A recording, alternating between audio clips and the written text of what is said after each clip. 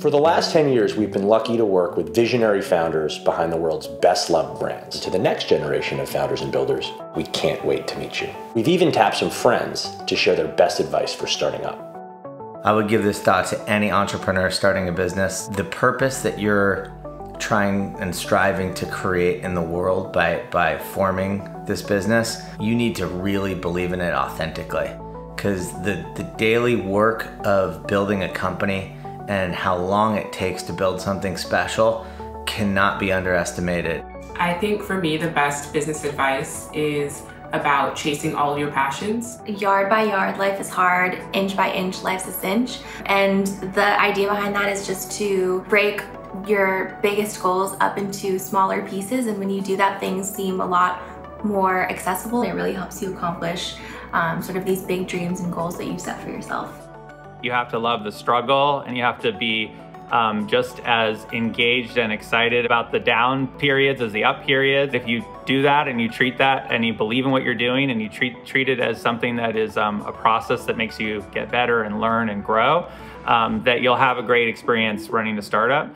My advice would be to completely listen to your instincts and trust your gut, and not let anything really steer you away from it. Because at the end of the day, like, that's your vision, that's what you set out to do. It's important when you're building a startup and you're building a company to move fast. As some companies have said, move fast and break things. But at the same time, you want to think about what systems are we putting in place, and are we setting ourselves up for challenges later on that are unnecessary. And so I think if I went back, I would tell myself, build fast, have a high degree of urgency, but also build for the long term.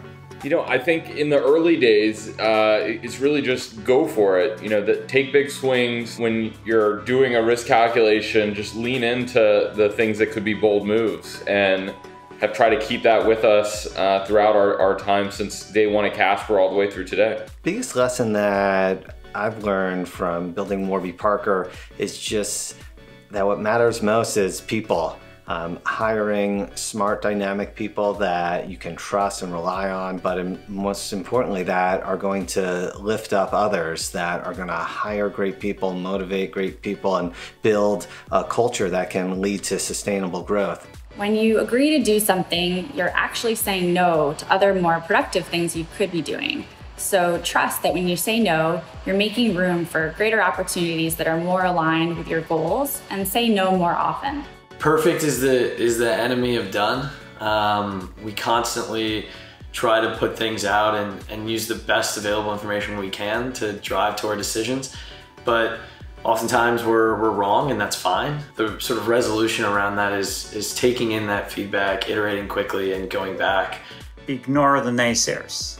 Focus on what you think you're doing, why it matters, and focus on people who get it. Don't worry about everybody else, they'll come later. Keep building, and we can't wait to meet you. Dada, what are you doing? Just hanging out and making a video for work.